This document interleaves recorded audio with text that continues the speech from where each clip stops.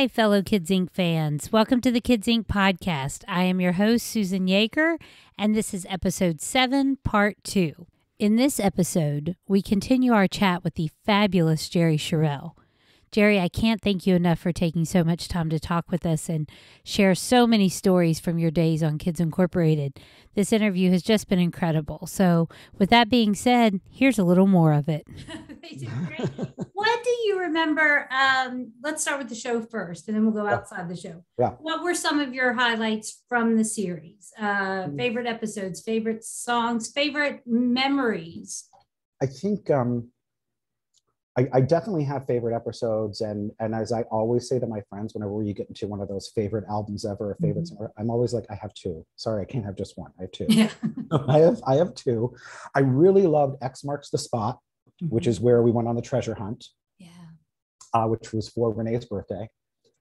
And I loved the one that was called Some Like It Hot, which was where Rasan and I tried to get into the Saida Garrett music. Yeah. I also enjoyed the new image when we had when I wanted our band to have a new image. Yes. Or the braids and things like that. And honestly, when I look back on it, I liked the ones that were obviously based in reality. Right. Because for me, as a 14-year-old boy, I went into this show and I honestly thought, even based on the first 2 episodes we shot, which were Leader of the Pack, where the guy tries to take over my band, my band. And yeah, you finally had to let all the girls in. Yeah. And then the second one we had taped that week, this is why I think we did them in twos. The second one we had taped that week was the graffiti artist. Okay. And I remember taping those and I was thinking like, oh, this show is kind of going to be like a band wanting to make it, and just how we're just in this small town, and this small fictional town, and things are going to happen to us, but still it's really going to be about us wanting to be famous, I thought. So I thought, this is going to be a half-hour Fame. This is going to be a younger Fame kind of show. And as time went on and the scripts came in, and there were leprechauns and spacemen and robots and us going to outer space and a flying bike. Right. The super bike, yes. I started to get really disappointed and really, really angry. And I remember it now and I was very vocal about it. I wasn't, I still am. I'm kind of like one of my theme songs is the Authority song, John Cougar. I fight authority, authority always wins. Right. That's kind of me. Yeah. And I wasn't by any means a brat, and I wasn't by any means ungrateful, but I was questioning. And here I am, 14, and I'm questioning, that's TV execs and TV writers and Tommy Lynch, and right. What is this? What are you doing to me? Why am I here and I'm just singing to a robot? I'm talking to an alien. Right. What are these shows? What's going on? Yeah. What do we do? So I was very frustrated.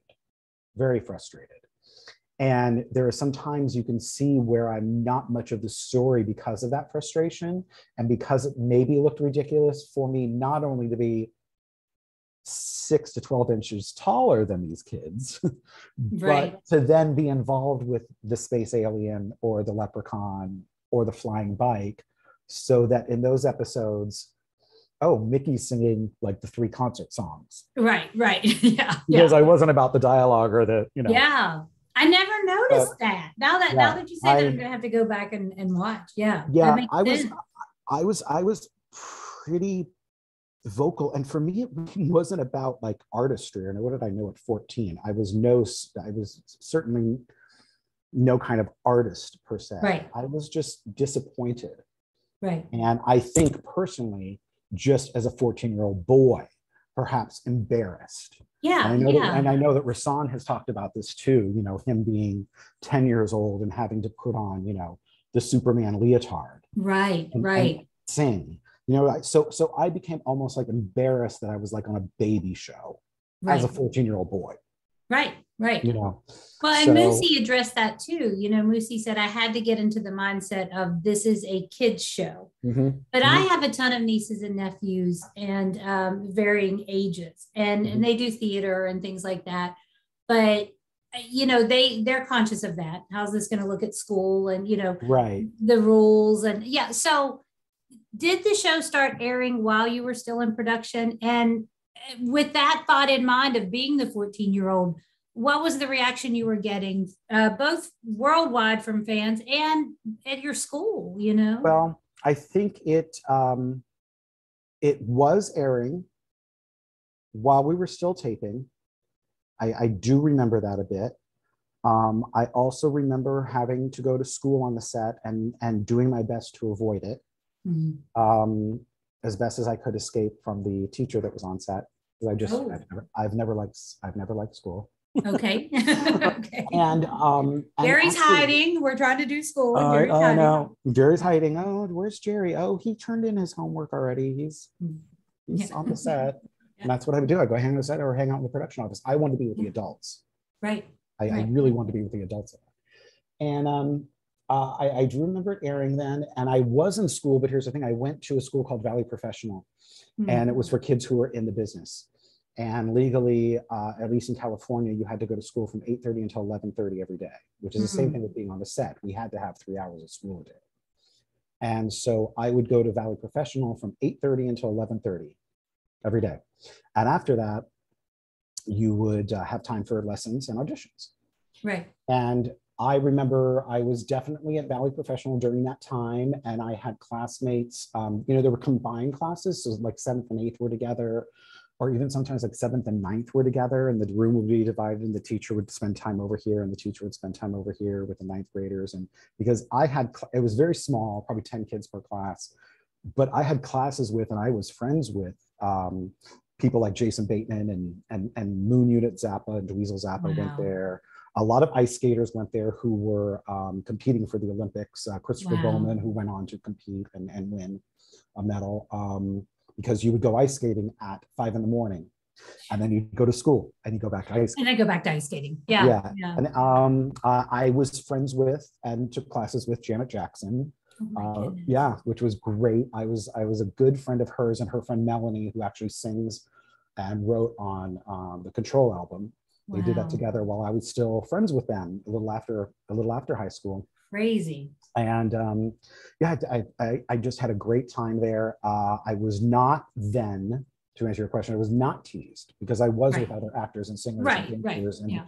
so it wasn't a thing. It did become a thing later because so for 7th, 8th, 9th, 10th grade, I went to Valley Professional. For 11th and 12th, I went to Taft High School in Woodland Hills, and it was a public school. And during that time, it was on the Disney Channel. And of course, I'm going into a school with kids who are my age who had seen it when it was in syndication as well. Right. And yes, I got teased the hell out of. Because Disney re-aired your episode. Disney re-aired my episode for a good 2 or 3 years. And also these kids could have remembered me from 2-3 years prior when it was in syndication. And of course, I went to the big public school with, 800 in my graduating class and had to join the choir, so people knew me, and people who were mean and teased on me and picked on me, but it's what it was, Yeah. Happens. So by the time it was, I thought you were aged out, honestly. I thought, that they let you go. But by that point, was it okay with you? Like, if this is going to continue on down this road? And I'm so glad you got out before they went to Disney, because then it got worse, But like, yes. It's so were you okay with it? It was interesting to me to listen to Tommy's interview and to hear the business behind the business of it all. And to hear him say that I got a bum deal in leaving, that was nice to hear. Good. Because, I did and I didn't. I did because I feel I aged out. So I imagine the adults around there felt I aged out. I imagine producers felt I aged out. Right. I was taller. The difference between the pilot in the first episode of Kids Incorporated, if you just look at pictures, I had changed so much. Oh, gosh. Let alone my voice. Right. Was, right. Of course, going through the change during my season of Kids Incorporated. Was going through the change. I never noticed that. Yeah. Never noticed. There are times I would sing down here because I couldn't sing up here, and there were times that I would sing up there because I'd be able to. But it was changing right during that. Michael season. Cruz is like, we don't know what we're getting today. Yeah. No, and I'll get to that after this. Let me finish the thought about leaving the show. So in leaving, I remember, of course, not loving where the show was and that I was on a true kids show. I felt it was Sesame Street with music instead of a half-hour Fame comedy, right. like the TV show Fame, but a half-hour comedy. So, and as I said, I was vocal about that, and again, not in a bad way. So when I was kind of asked to leave, I wasn't really told per se. The way that I envision it was, I think that they probably told my agent told my mom, and knowing my mom the way that she is, and probably knowing Tommy the way he is, my mom probably called Tommy and said, I'm not telling him. Yeah. You tell him. You tell him. Yeah. You don't want to worry, you know, because Tommy did call me. Oh, wow. So he called me, and I remember where I was sitting. I remember saying, Jerry, you know, I think we're making some changes next season. And I think, you know, if it's okay with you, we're going to move on from you for this next season, you know, and, you know, we're going to recast, and, you know, you're older now, and, you know, it's a young show, and, you know, you got so tall now, and, and he was like, are you okay with that? And I was like, yeah, I'm okay. I think I saw it. I think I saw it coming. I was not blind to the Menudo factor. I was not blind to what was going on in Menudo. I was very media savvy when I was younger, and very would very much read. I would literally, like, I was a crazy kid that would read the trades and would read Billboard, and I would read album notes and know what songwriter wrote this and what producer produced this and who was hot at the time. And I would read the charts, and so I knew about Menudo, and I knew that story, and it's not like they hit me over with a log when this was right. Didn't come completely out. And I think it's one of those. It's the number one. If I knew then what I know now, if I knew then what I know now, I would have shut up and not said anything when I was there. One, and I probably would have had better conversations about it. And I probably would have. And I kind of vibed from what Tommy was saying the other day. At least I thought this way in my head when he was talking to you, how it wasn't the right way to do it, and how they did it to the fans, and how it affected the show. And I think there was a way either to, let's keep Jerry for half the season and ease him off, or hey, let's have Jerry in the first 2 episodes and then he moves. That would be a good idea. Something. And that's kind of what I vibed from him when he was talking to you the other day, that he wishes something like that would have happened instead of just. And I would have liked that. I would have liked that, because I'll tell you, I didn't watch much of the show after that, but I did watch the first episode of Ryan then joining, you know. And I was like, because I remember, I think they had to like call to get the rights to use my pictures on it. And my mom asked me, she didn't just say yes. She was like, are you okay if we use photos of you or videos of you for this first episode? And I said, yeah, Mom, that's fine.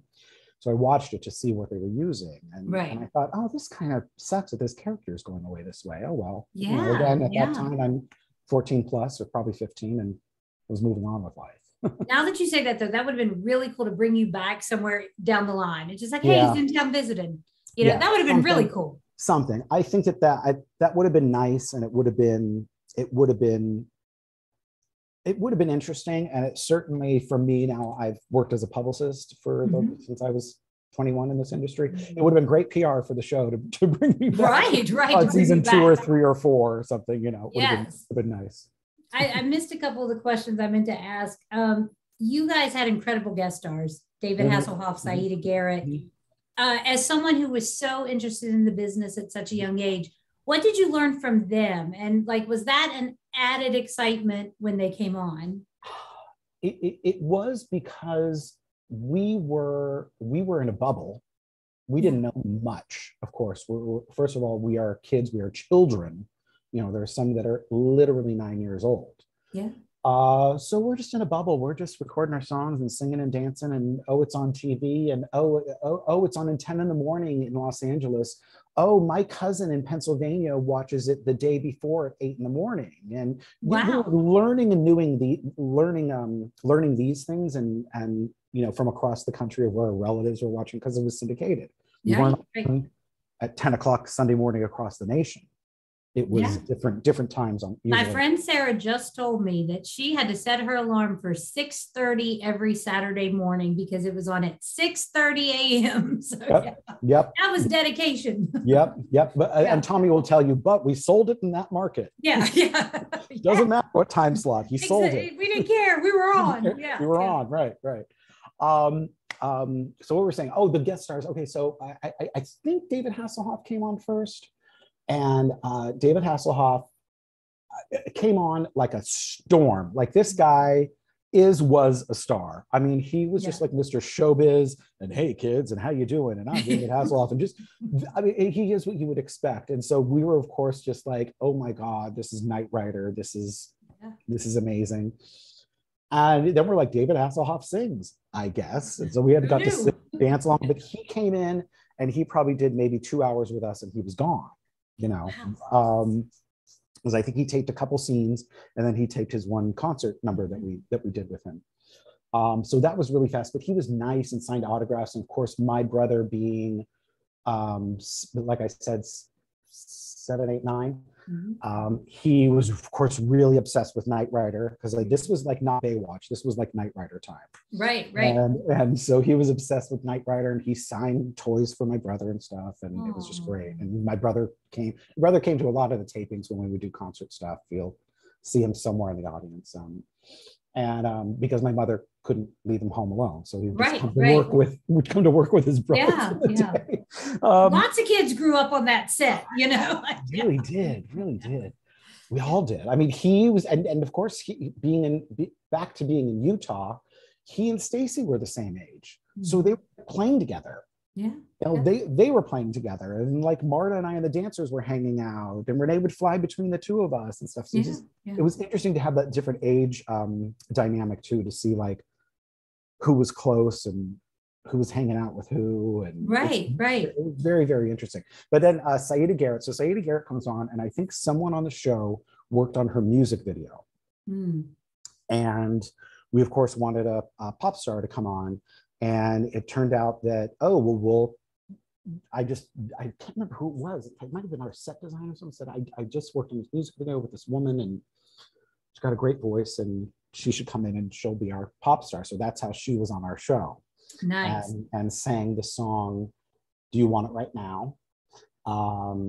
Which was from a movie, I think, called Fast Forward. I can't believe I'm getting all this information right now for you. I remember that soundtrack. That was a great soundtrack. Great soundtrack. So she was on that soundtrack, and that was her single. And I think Taylor Dane later covered the song, Do You Want It Right Now?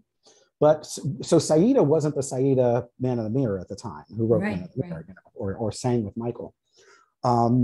But we knew that she was an amazing singer, and we had such a great time with her. And that whole episode, Rasan and I loved, because I don't want to get choked up. If you cry, I'm going to cry, so don't cry. No. Don't cry. Rasan and I were so close. God, this is stupid. No, this is amazing. But you're going to make me cry. We were so close because we were the two guys in the front.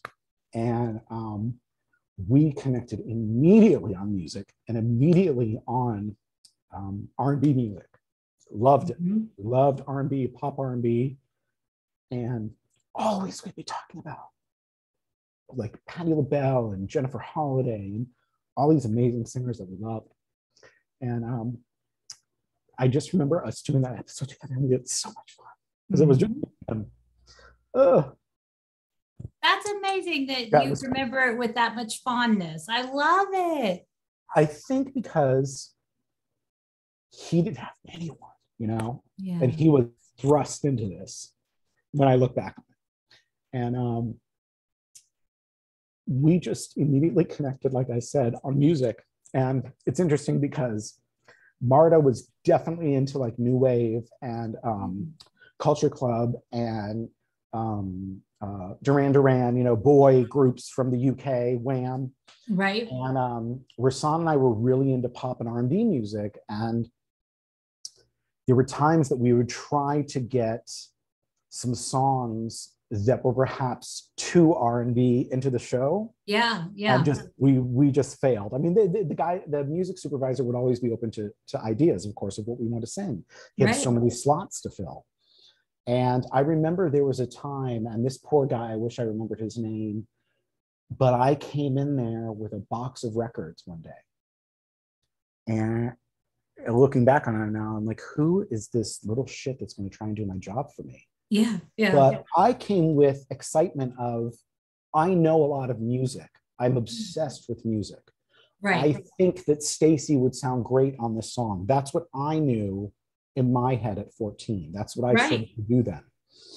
And so I come in with this box of music, and this guy's totally into it. And he was probably a young kid. He was if he was 28 or 30, I'd be surprised.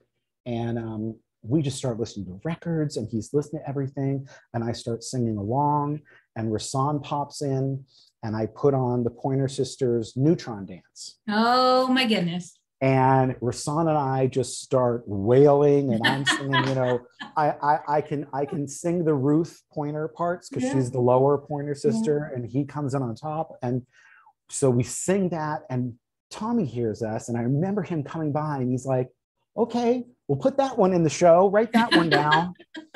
And there were just other songs. I think I brought in like Olivia Newton-John, Living in Desperate Times. And that was a good one. Marta ended up singing that. I brought in You Should Hear How She Talks About You because I had done it in the Roxy show, and because I was such, and still am, a huge Melissa Manchester fan. I was like, I'd like to do this one.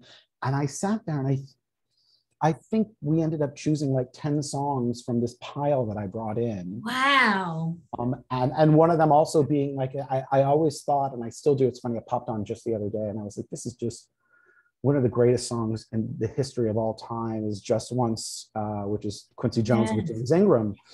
And I remember I played that. I was like, I don't know how you could ever find space for this in this show, but it's just one of the best songs ever in the whole world. And I love this song. I don't care who sings it. Right. Somebody's got to sing it. And then they did it with Renee and Stacy singing it together. It's amazing. So yeah, I just remember, so Rasan and I really connected on music. We really had a fun time doing that episode, because the dialogue was based, so we had dialogue together, it was just me and him. When we would get dressed for a show, we didn't really have dress rehearsal days. You would just get the clothes the day of. So when he and I do the thing where we dress up like we're workmen, and they put the mustache on us, and they put the stuff on us, and they make us hold the ladder, that's the first time we're dressed that way. Oh, wow. The camera. When they put us in woman's clothes, that's the time it's that way. So a lot of times you'll see us laugh, or you'll see us eyeball each other. Or I look at moments and I see during the X Marks the Spot, and Renee's opening the gifts. Mm-hmm. That's the first time we're all seeing, after days of rehearsing this dialogue and fake opening the teddy bear, what this teddy bear is really going to look like, what this book is going to look like. So we were, especially Rasan, you can watch these episodes and see Rasan break all the time. Well, when you said that, I just had this vision in my head, like in the Saidi Garrett episode, like he grabs your shirt or something, and you guys are just like laughing. It's hysterical. Because we're just like, what the hell are we doing? Like, we were just having a blast. Yeah. After a whole, week or so or less of just reading the lines, and like, it is different, we're not Shakespeare here, but it is different when you put on the outfit and become something different. You'll be able to laugh with your scene partner. and had those moments. I remember, like you say, Rasan reaching for my shirt or whatever. Yeah. There are moments too, I think it might be an X-Barth spot where I think he did it often. He would play with Renee's hair and fix it. Just like while she's talking and the shot's on her. And he would, you see his hand reach in and just like, put your hair a bit. It's like, you got a hair out of place. Yeah. So great. It's so real. So funny. Yeah. The good news, guys, is this is far from over. Tune into episode 8 for even more with Jerry Sharell. We'll see you there. But in the meantime, be good to others, be good to yourself, and may the joy, excitement, hope, and magic that was Kids Incorporated find a way into your life every day. See you next time.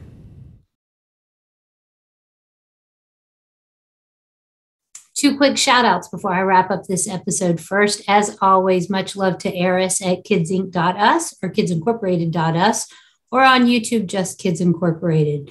Eris has been a huge help with all things putting this podcast together, giving me openings, and of course, doing all the research on YouTube. So Eris, thank you.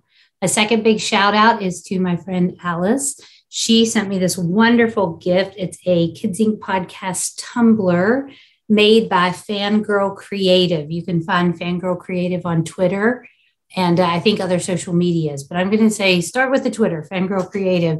And I love this. Let me show it again just because it is so gosh darn cute. So she made this great tumbler for the Kids Inc. podcast. And everybody go check out Fangirl Creative. And thank you, Alice. That was such a great gift. And maybe we'll have these up for sale soon. So keep an eye out for those. Thank you, guys. Hey, guys, we would love for you to check us out on social media. Tell us what you like, what you don't like, what you want to see more of. You can find us at facebook.com/Kids Inc. Podcast, twitter.com/Kids Inc. Podcast, and instagram.com/Kids Inc. Podcast. Hope to see you there.